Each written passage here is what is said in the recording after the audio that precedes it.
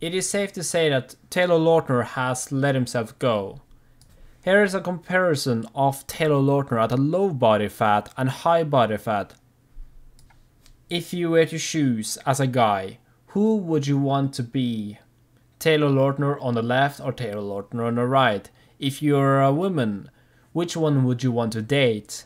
I think I speak for 99% of us that it's the one on the left that's gonna win this competition.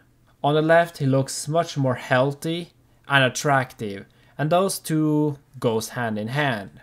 Here you see a photo of Zac Efron. He has good bone structure. Here is in 2020. Again, which one would you want to look like, or which one would you want to date? Again, it's safe to say that the winner is the first photo of Zac Efron.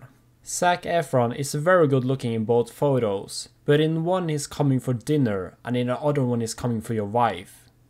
What this shows us is that by lowering our body fat percentage, not too low but low enough for our facial features to show up, makes us look better, increases our attractiveness.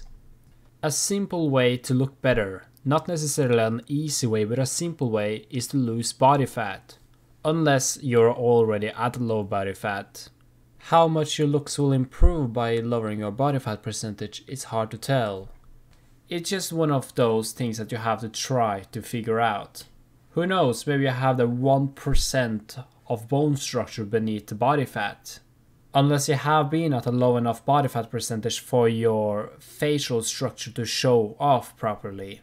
How do you know where you stand? Especially if you suspect you have good bone structure and you want to improve your looks, then I would really advise you to at least try to lower your body fat percentage to the levels required. But as always, you gotta be careful when you try these things, because going too low in body fat or doing it too rapidly could create hormonal imbalances. You don't want to mess up your hormones. Don't sacrifice your health for quick results. And don't take it too far.